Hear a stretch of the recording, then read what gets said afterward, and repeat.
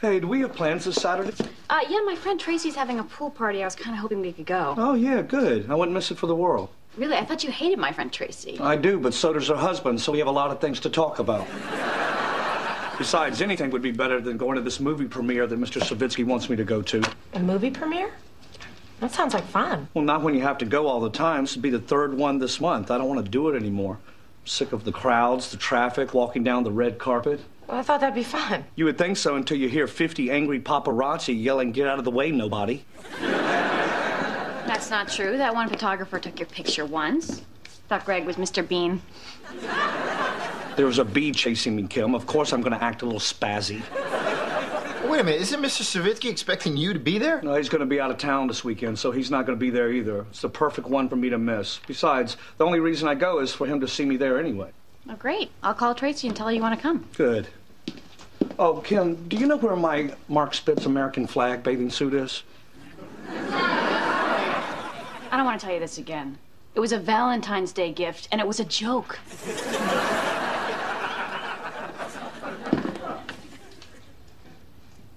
Greg's kind of jaded, huh? Yeah, imagine it going to so many Hollywood premieres that you actually get sick of them. I'd like to know what it's like to go to just one. Me too.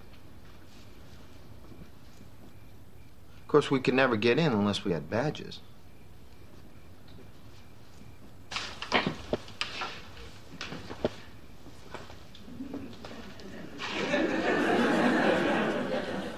Would you like to go to a premiere, Mrs. Kim Warner?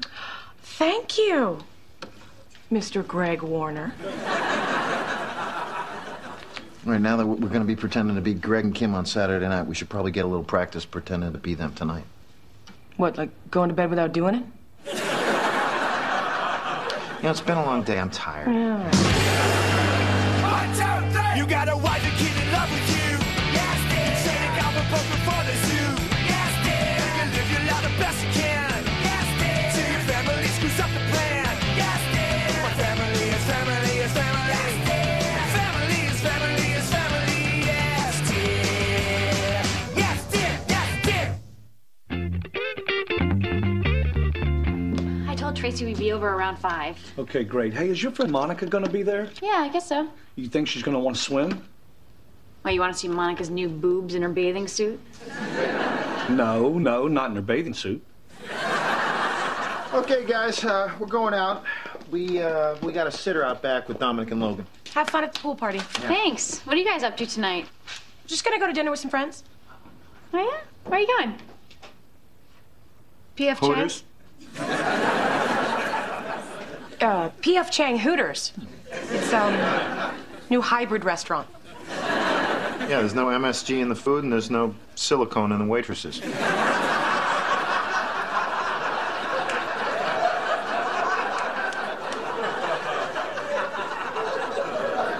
I know one person who couldn't work there. Night. All right, looks like we're clear. I can't believe we're going to a big Hollywood movie premiere. This is gonna be so glamorous. That's right, baby. Get ready for the ritziest night of your life. Now, come on. Our clothes are in a garbage bag in my trunk. We can get changed behind the dumpster at the Arco station. Oh, excuse me. Yeah. Take some more of those. Up, up, up. Thank you. Jimmy, you're eating duck pate? Do you know what part of the duck that comes from? Well, as long as it's not feet, beak, or butt, I'm okay. Billy, what are you doing here? Security? What are you guys doing here? Greg and Kim weren't coming, so we're using their ID badges. Using false identification to gain entry into an invitation-only event? That's a Class A security breach. Now that I know this, I'm obligated to ask you to leave. Shrimp wrapped in bacon? Enjoy your movie, Mr. Warner. So, Billy, when did you start doing security for these movie premieres? Oh, it's the first time. It's a good way to pick up a little extra cash. What is it, like double overtime? No, not that. I've been using my camera phone to take pictures of celebrities to sell to the tabloids. Check it out. I got a shot of Laura Flynn Boyle getting out of the limo. You could see her better if the car antenna hadn't gotten away. As if the free food and drinks weren't enough, now goodie bags? Look at this stuff. They got a T-shirt, a poster, press kit. All kinds of free stuff. This This yogurt is delicious. Jimmy, that's apricot face scrub.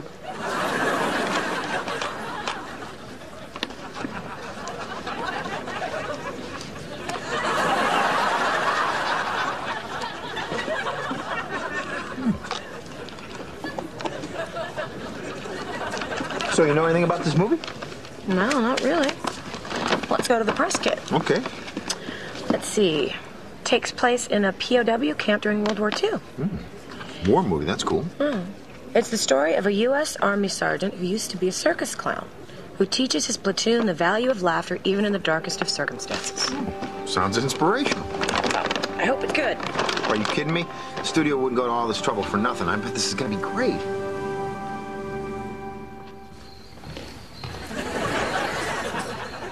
Jimmy, wake up. My shoulder hurts. I'm sorry. This movie is just so horrible. It's so corny and lame. Come on, guys, turn those frowns upside down. Just drop it, Sarge. Can't you see? Since they killed Johnson, none of us has the will to go on. You know what? Maybe you're right. Maybe I should just give up. Here we go. You're just pretending to be giving up, but just you wait.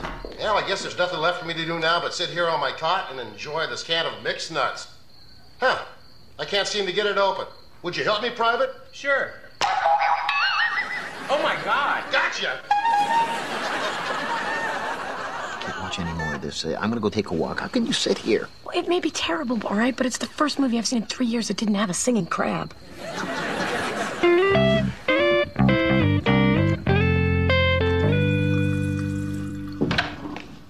They love it, Kevin. They love the movie. I know a lot of people wondered, could Kevin Smith make a great war movie? Well, Kevin Smith did. Thanks, man. I feel the picture lacks a distinct Silent Bob essence, but I'm actually kind of happy with it. Well, you should be proud. I'm telling you, they're going to give you the Oscar for this one. I don't know, man. Oscars? I didn't make this movie to get awards, you know? It was never meant to be more than a simple character study that aspired... Who am I kidding? It's the fat man's year! How's it going? Not too bad, not too bad. How about this movie? How about it? Wow. Wow, good? This is a stinkeroo. Doing this? Oh, it's about the only chance I got of staying awake through this garbage. Really? You didn't like it? Oh, God, sitting in there, I feel like I'm the one in the prisoner of war camp. I wish somebody would come and rescue me. That's a good one. No, I'm serious, man. The story is stupid. The effects are totally fake. Half the camera shots, you can't even tell what you're looking at. I mean, did this guy go to film school or what? Well, he did, but, you know, he dropped out. Well, it shows. This is one of the worst movies I've ever seen. I think Abe Lincoln had a better time in the theater than I had tonight. Listen to you. You put it all out on Front Street, man. You don't hold back, do you? No. Greg. No. You know what we're going to say when we get back to the office? What? This movie didn't get released. It escaped.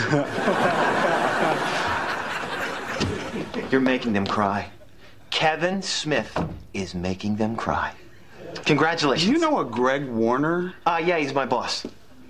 Well, it couldn't have possibly been any more insulting. Hey, thought of another one. When they say coming to a theater near you, move. Hey,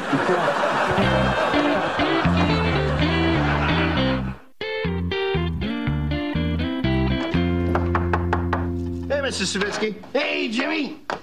So, Warner, did you have fun at that premiere I sent you to? Oh, yeah, we had a great time. We had a really great time. Did you have any interesting conversations while you were there? Well, you know, when you send me to these things, I go as a representative of the studio, so I feel like it's my duty to talk to as many people as I can. Did you talk to Kevin Smith, the director? Yeah, good guy. What the hell did you do, Warner? What? When? I just got off the phone with Kevin Smith. He said you went up to him in the bathroom and told him his movie was a giant piece of crap. Oh, my God. I know. It's horrible. He's threatening never to work with us again. Well, I'm sure that there's some... You said watching it you felt like a prisoner of war. You told him to go back to film school. Why would you do that, Warner? Well, I'm going to have to get back to you on that, sir. I've got to figure out some kind of damn damage control. You'll be lucky if I don't fire you for this. What the hell is going on? Look, obviously there's been some sort of misunderstanding, but you gotta keep your emotions in check. I'm sure there's a perfectly good explanation for this, and when you find out what it is, it's important that you remain calm. What did you do? Okay, look, Christine and I used your badges and we went to the premiere as you and Kim. What? Look, I'm sorry. I just thought it was a waste not to use the tickets, and so I ended up in the bathroom talking to some guy, but I didn't know he was the director. If anything, you look like that guy with the beard from that movie Chasing Amy. That is Kevin Smith. Oh. Well, he's a good actor. Hey, he must have seen your ID badge and thought you were Greg Warner. Look, Greg, I'm sorry. I know I messed up. Messed up? You might have cost me my job. I don't believe this. First you take over the guest house, then you take my identity. What's next? You gonna slit me open, use me as a sleeping bag? Look, Greg, I made a mistake, and I'm man enough to admit that, and I promise I'll take full responsibility for everything that's happened. Then good. Let's go tell Savitsky. Wait a second. Between you and me, I'm going to take full responsibility. Okay, I don't want to get fired. Jimmy, what do you think's going to be worse for you? You getting fired or me getting fired? But I like my job. Let me explain something to you. When the host's body dies, the parasites that feed upon it go hungry. What? Do you understand the effect that will have on the delicate equilibrium of our domestic ecosystem? Huh? Me no work, you no eat.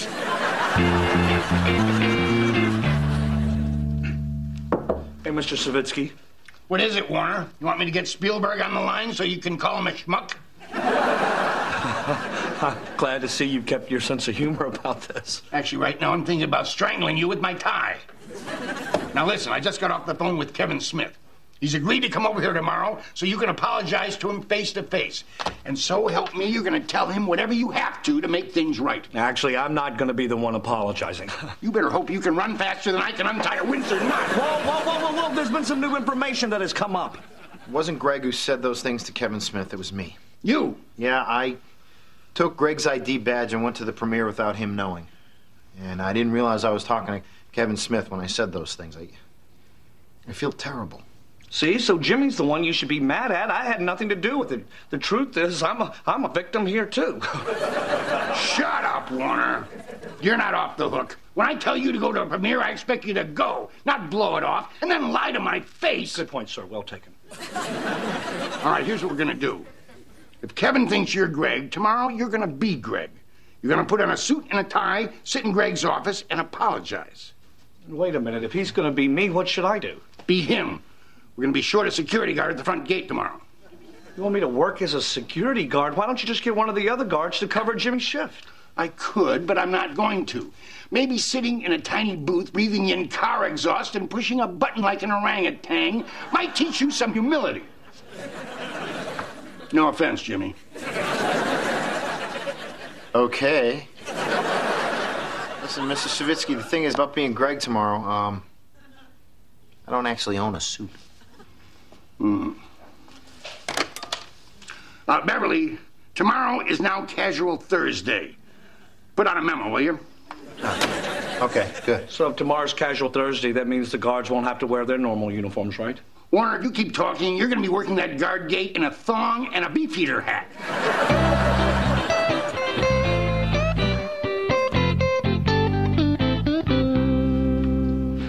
Watch your step, everyone. Barney Fife is here. Very funny, Aunt Biatch. Can't believe I have to do this. Oh, it's just for one day. Come on, sit down. I'll make you breakfast. Actually, I don't think you have time for breakfast. What are you talking about? I don't have to be there till 10. Yeah, you mean Greg Warner doesn't have to be in until 10. Jimmy Hughes' shift starts at 8:30. What? Yeah. Sorry. You should probably get a move on. You've been late to work twice already this week.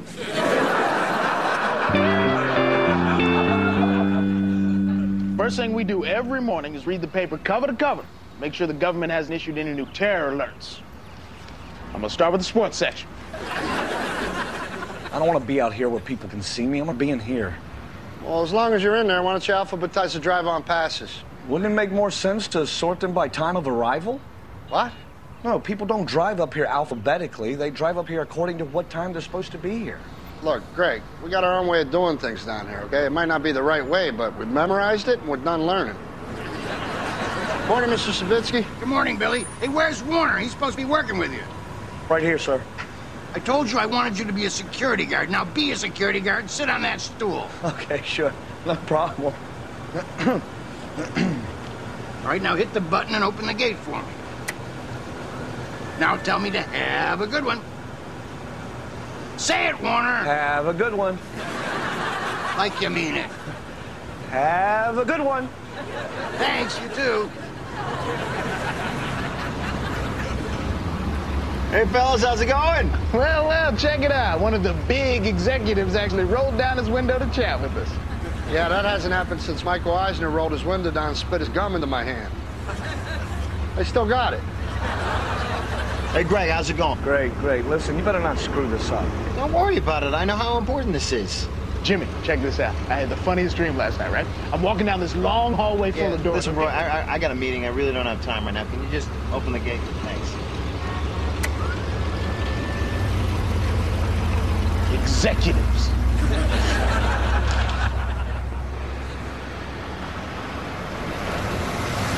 Yeah, I got a meeting on the lot today. My name's Kevin Smith. Wow, I can't believe I'm talking to you. It's quite a thrill for me. You've done so many movies that I love. Clerks, Chasing Amy, Mallrats. Mallrats. Dude, now I know you're kidding. Where's the camera? I'm being punked, ain't I? No, serious. I loved it. You're a great writer and director, but what a lot of people don't know is you're also a terrific producer. You've done so many great movies on such low budgets. Right on, man. Thank you very much. Yeah, like Clerks. I mean, that won the Filmmakers Trophy at Sundance, and you made it for under $30,000. You're pretty up on this stuff. Yeah, well, it helps to know the ins and outs of the film production business. It helps me with my job. Making a little gate go up and down. Well, you got to start somewhere. That's true. Saw on the list today you're meeting Greg Warner. Terrific guy. Just sometimes he gets off his medication and starts talking all crazy. You know, he has 2 kids at home and Lyme disease. Almost lost a leg. Have a good one.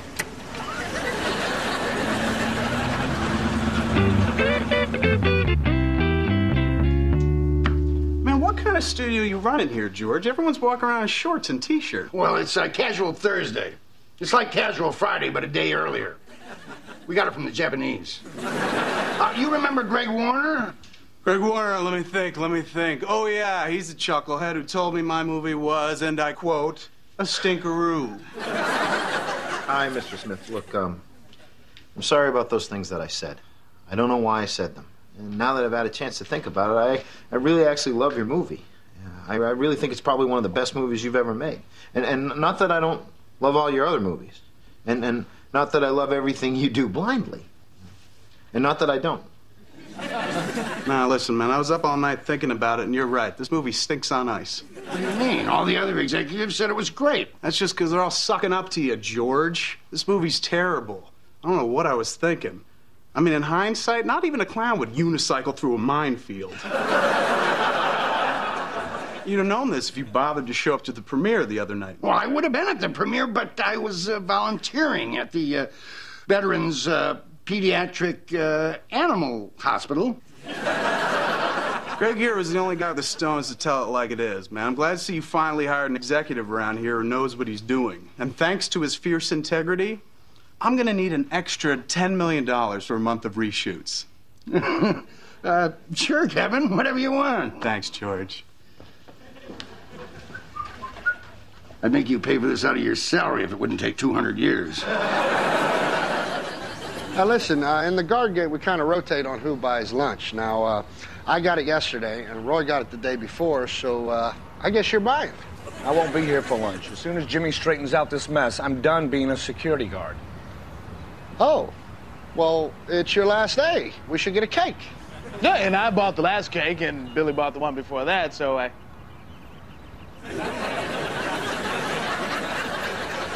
Oh, George, I had an excellent chit-chat this morning with one of the security guards at the front gate. Smart guy. Seemed to have a lot on the ball. Yeah? Tall, skinny dude. Kind of looked like Ben Affleck before all the cosmetic surgery. Oh, yeah, I know who you're talking about. I'd like him to work security for me during the reshoots. No problem. He's yours for the month. Tonight we were thrilled to have special guest Kevin Smith on our show. And here tonight he has graciously agreed to reprise his famous role from several films. Ladies and gentlemen, Silent Bob.